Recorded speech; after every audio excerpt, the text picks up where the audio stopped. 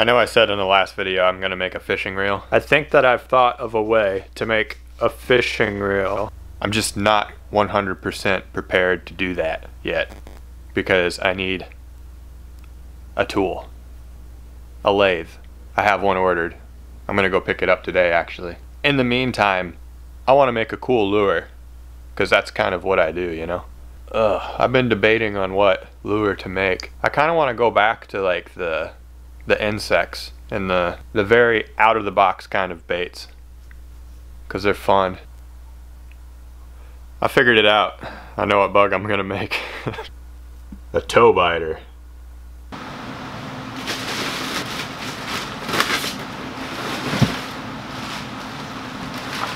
Oh, I need to build a stand for this.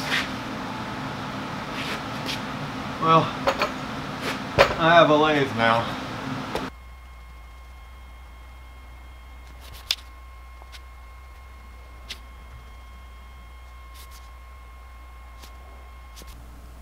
Did I do fun facts in the last couple? I think it's been a couple videos since I've done fun facts. But with this lure, we can do fun facts again. And we can actually have fun now. Okay, just gotta get to the toe biter wiki page. Oh, toe biter is not their real name. Okay, there isn't a little thing that helps me pronunciate this big word, so I have to sound it out. Belostomatidia. That's the real name. They're also called the giant water bug, and electric light bugs, and alligator ticks. Ooh, that's a cool name. They're big. Let me get a good measurement for you. Yeah, these things are no joke. The largest members of the genus, they can exceed 12 centimeters, so 4.5 inches, which is bigger than this.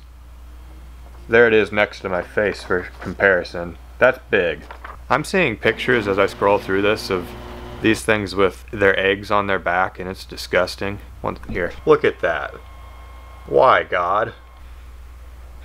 They are predators that are typically encountered in freshwater ponds, marshes, and slow-flowing streams, so they don't like fast current. The majority of these types of bugs are found in the neotropics and kind of below Mexico and then in South America. There's 20 in Africa, and there's some in the United States, not that many, and then there's also some in Southeast Asia. So these are not too commonly on the menu for fish around here. So they have a flat body. Their legs are also pretty flat. It's going to be interesting what I'm going to come up with to make those legs. I'm not too sure yet. Yep, they got the two claws tucked behind the eyes and short. They have short antennas and a short breathing tube that retracts into its abdomen. The adults cannot breathe underwater. They got to breathe air. Yep, they use it as a little snorkel. I don't think I'm going to make this one with a extended breathing tube. I think I'm going to leave it retracted.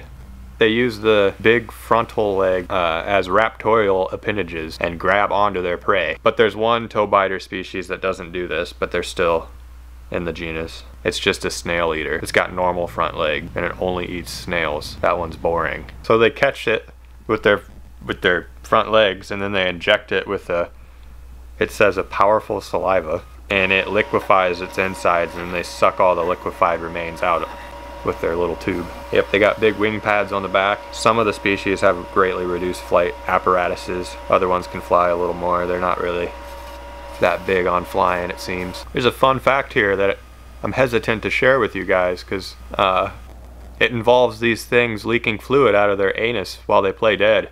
I guess I just shared it with you guys. But because they do that, their prey thinks that they're dead, or humans think that they're dead and pick them up, and then they come alive and give them a big old hug with their front. They pinch them, you know. There's not much else. There were some good fun facts in there. This is an interesting insect, I think. Fun facts are over.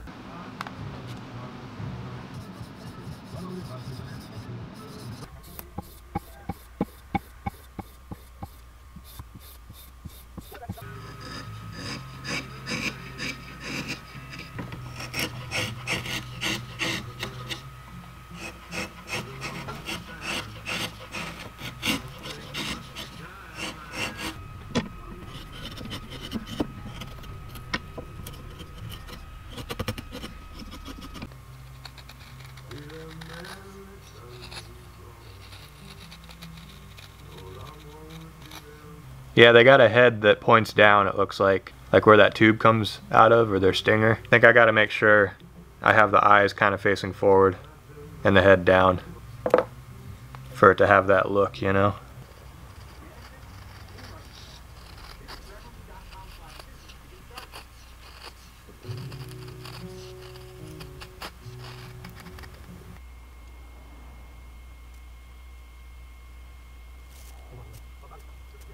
So there's like a muscly section on their underbody here that sticks out a little bit. So I kind of have to score that off and then carve around it. And then from that section that was carved out, I kind of have to make it curve up to the edge.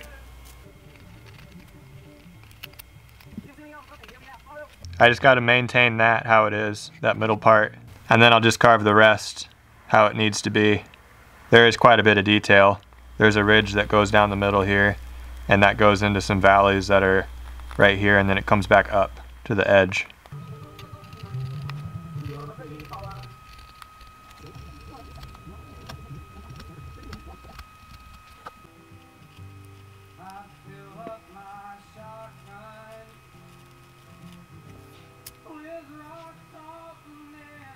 Pretty sure I got this body shaped and roughly carved how it needs to be. I was sure to maintain an unbroken edge along the side of the body here. I think that's going to be really important to get this thing looking how it needs to be. But yeah, I got enough material here to where I can put legs into the side of the...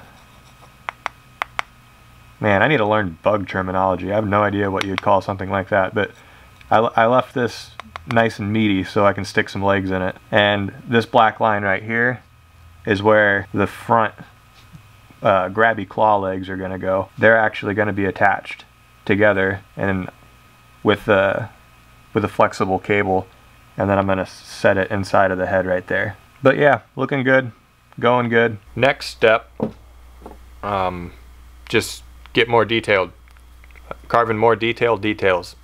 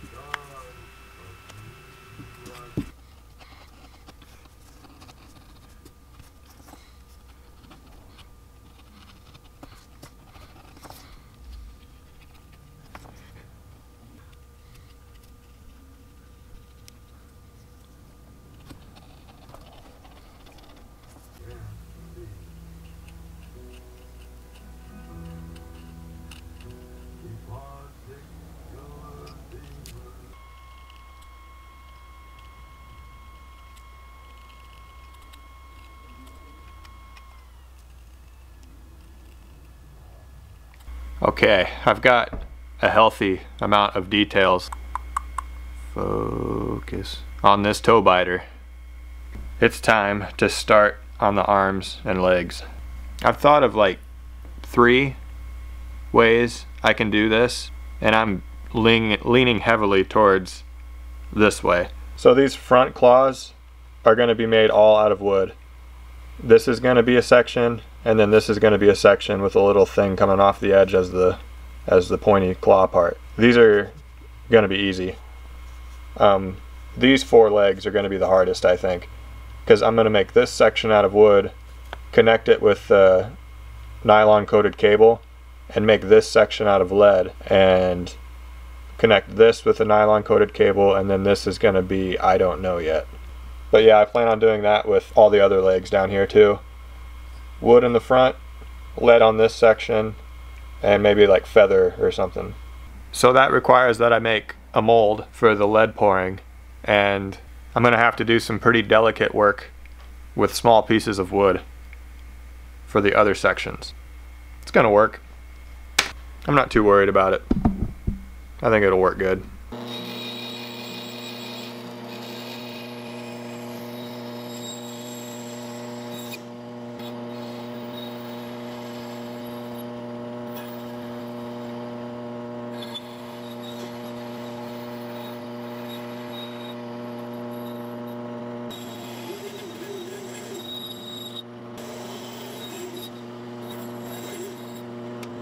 Just cut those wood pieces out, and now I'm going to make a simple mold out of wood for the pieces on the end that are going to be made out of lead.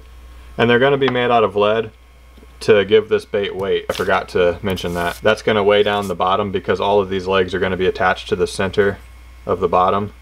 So if the bait, you cast it and it lands like that on the surface of the water, it'll be much more inclined to flip over because those legs are hanging off. I was thinking that this bait's too flat to just put lead in the belly, because I was thinking even if it did land on the surface like that and all I had was lead in the belly, it wouldn't want to flip over and correct itself. With the legs dangling off, it should have more leverage to flip the bait over.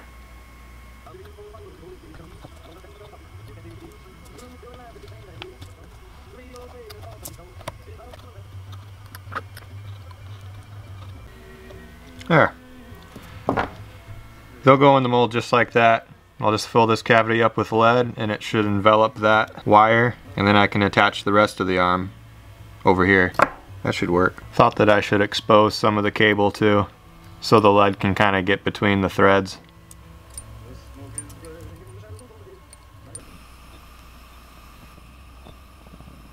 I'll have to get this pretty hot before I pour. That way the lead expands into all the cracks in here. Hopefully we can get it the first shot. Alright, here we go with the first pour.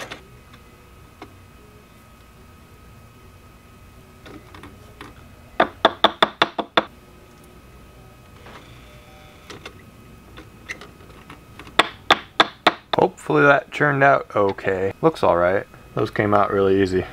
Didn't get it on video, sorry. I just flipped it around and went, and they popped right out. So really I think that turned out fine. I don't see how I could get better or get any better results with that. So I'm just gonna do that again, and that's what we'll have to work with.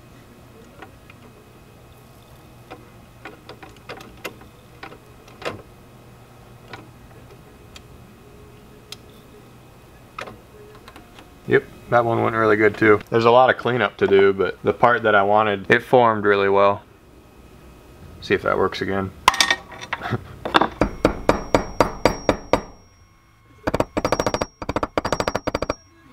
I'm just gonna try to pound these into shape instead of like grinding or something and making lead dust. That way I don't get any in my system, you know.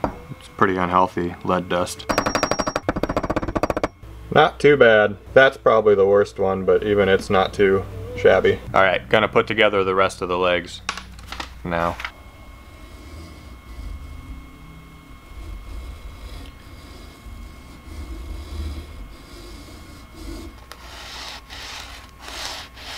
So I just cut that channel, and now I'm just gonna try to sand it more open and wide so it can go in there just like that. I think it's gonna be easiest to just glue the wooden piece in first, then shape it, give it some support and stability through the middle, because I think if I was to just try to shape this as it is, I'd split it right in half. So yeah, I'm gonna glue it. And of course I'm using super glue and baking soda to fill in this crack. Alright, I'm gonna do that for the rest of them and then get back to you guys.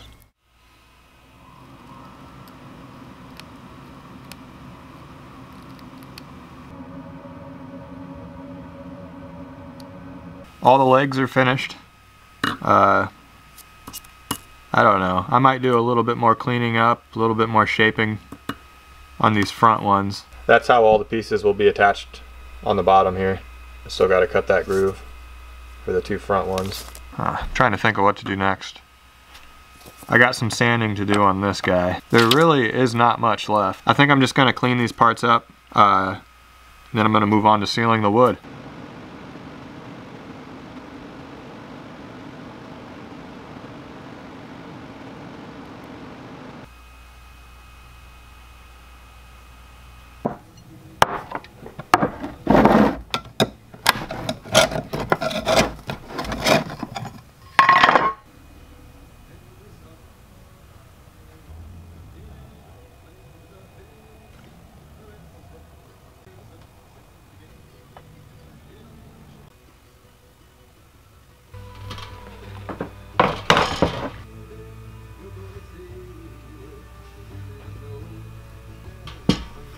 I don't think this is gonna overflow. There's no air in that polyurethane, just in the piece of wood, so we'll see. It's pretty much to a full vacuum right now. I didn't think it would get that crazy. Okay, we're done.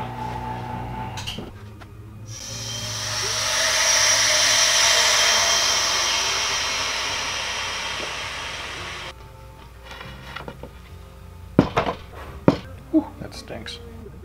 So that piece should be totally saturated with polyurethane all the way through.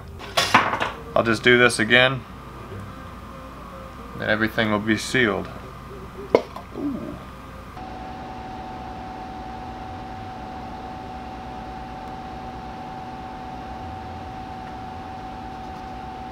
So yeah, the purpose of that vacuum, it was just to replace as much air as possible in these pieces of wood with plastic, just to try to make it stronger. Maybe not entirely necessary, because I'm gonna put a pretty durable clear coat on these too, but might as well, you know, I got a vacuum chamber, might as well use it. These have to dry, then I'm gonna clean them up a little bit, sand them, seal them again, sand them again, seal them again a few times. Then we're gonna paint a toe biter. Never done that before. I think it's perfect now.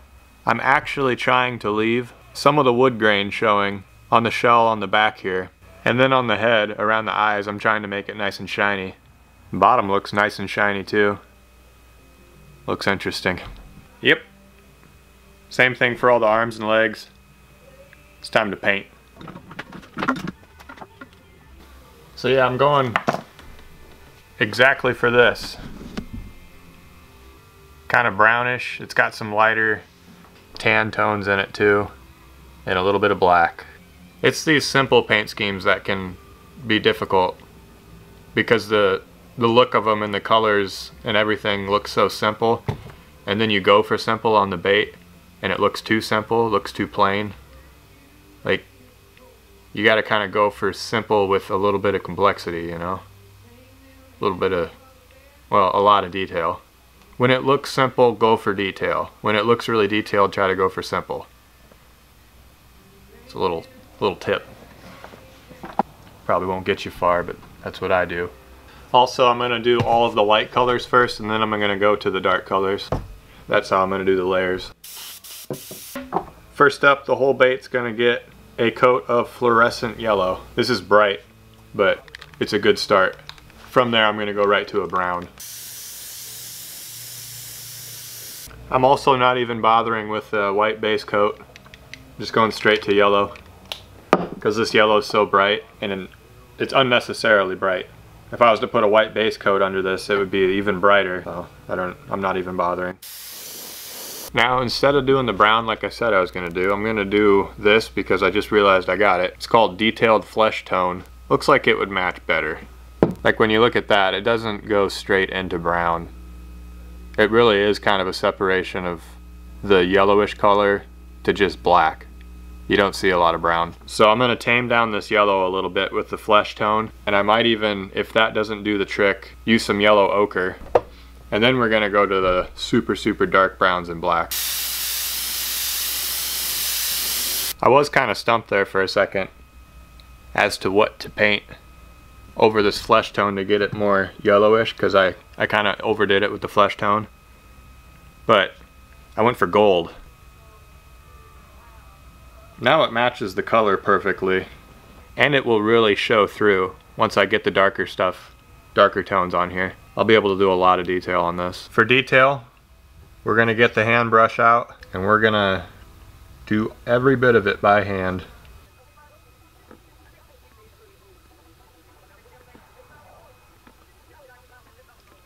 This is me kind of not committing with the super dark color yet, so I can make sure that where I want the dark to be, it's going to look good. And then at the same time, this is going to add a little bit of depth and detail with more color.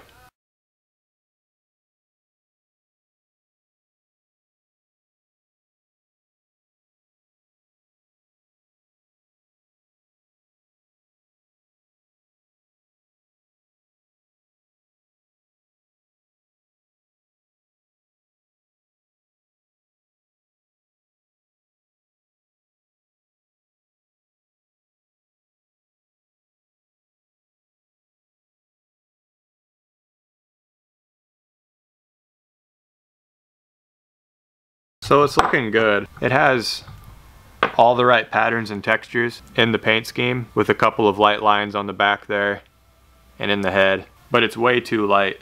I'm gonna take this and cover it in a really light coat of the lightest black that I have. It's called Detail Smoke Black. It's almost gray. We're gonna tone this thing down. The only yellow that shows through is the gold because it's pearlized.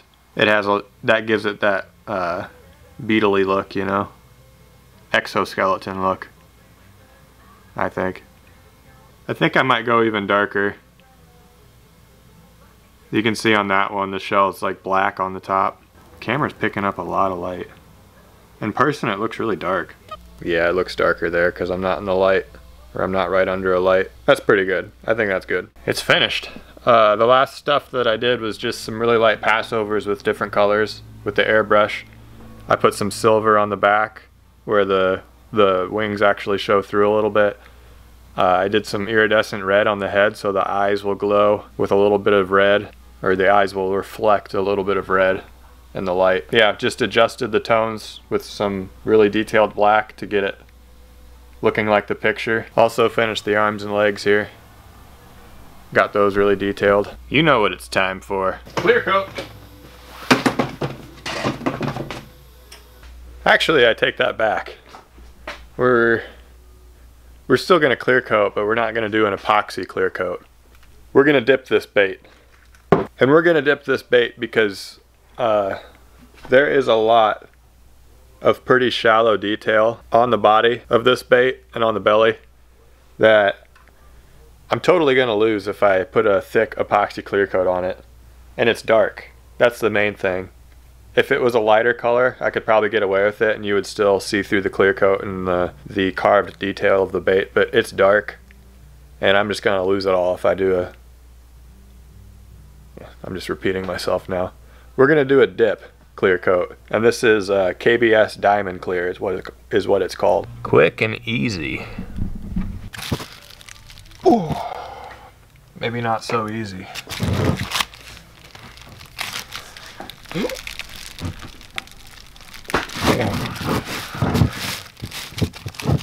I made some weird noises there, but we got it. I love using this stuff because it's that easy.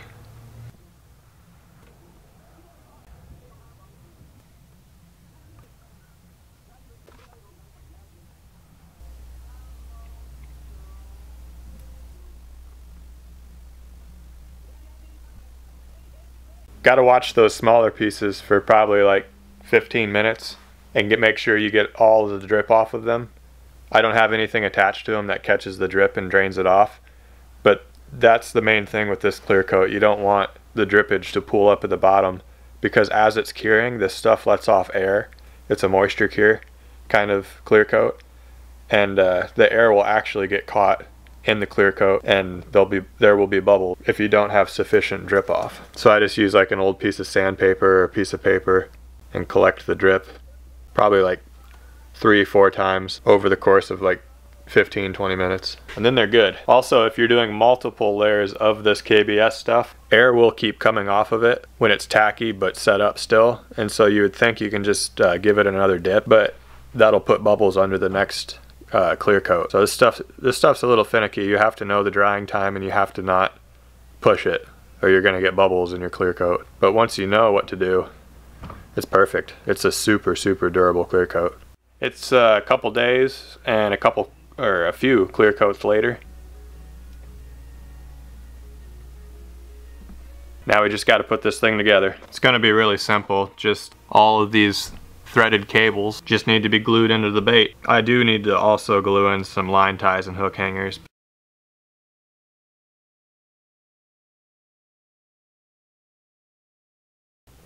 There's the middle ones.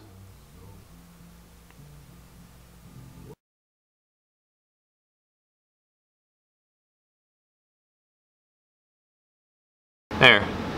That's all the back legs.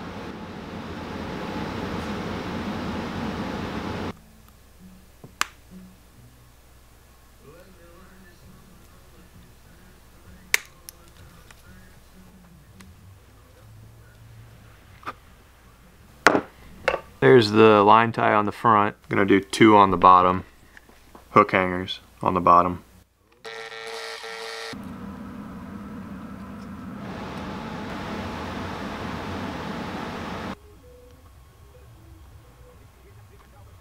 Adding some feathers to the back legs so it's not just wire. I don't think I'm gonna do it to the middle ones. They're kind of hidden and tucked away, but it'll look good on the back ones, I think. There, that looks pretty cool. I think it's done. I need to see what this thing does in the water.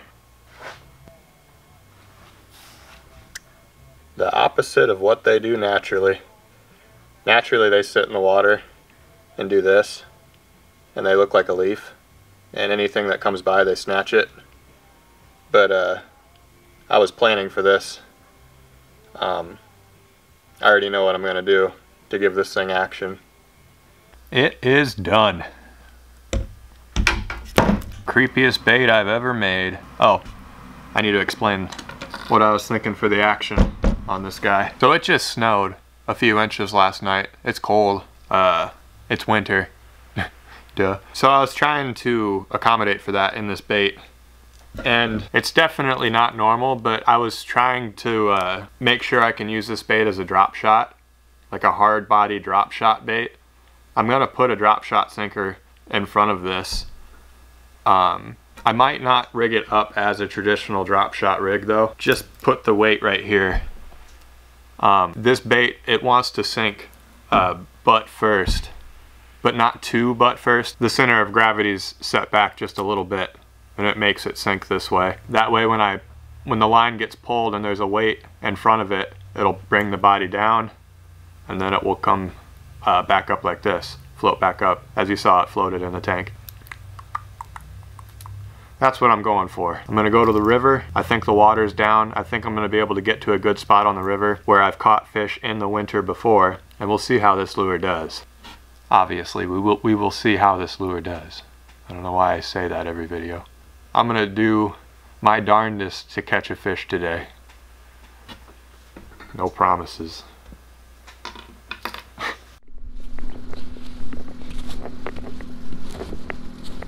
It's really not that cold out. It's not very windy. That goes a long way. Let's get to the fishing spot. I don't even know why I'm talking to a camera.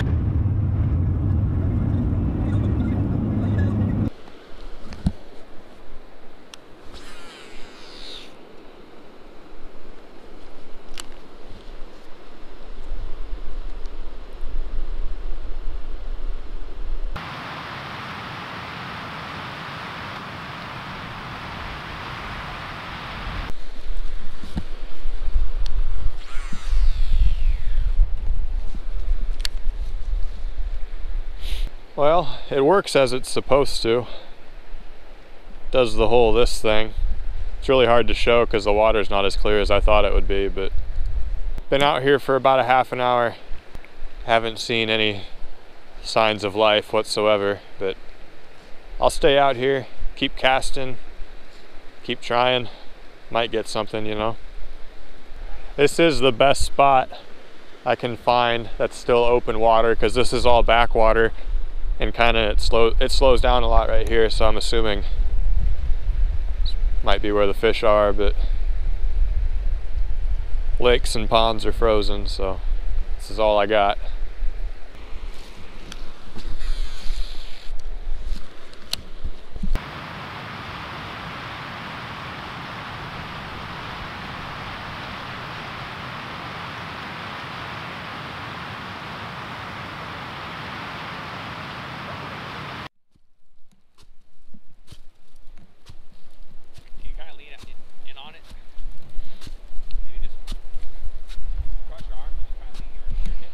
Well, that really wasn't all that bad. Wasn't that cold, it's just really snowy. Didn't see anything when it comes to activity in the water or on the water. It was pretty dead. Fished for quite a while, nothing. But that's to be expected for a Iowa winter. There's a lot of people out here at this park. They're everywhere. You wouldn't think on a day like today, but I guess it's Saturday.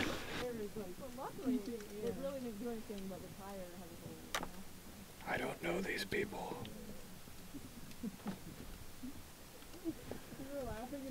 I don't know why they're gathering around my car. Anyway, Might be the fishing reel next video. Might be another lure, I don't know. I got a lot to think about when it comes to that fishing reel. A lot of designing left to do. But still, on to the next bait.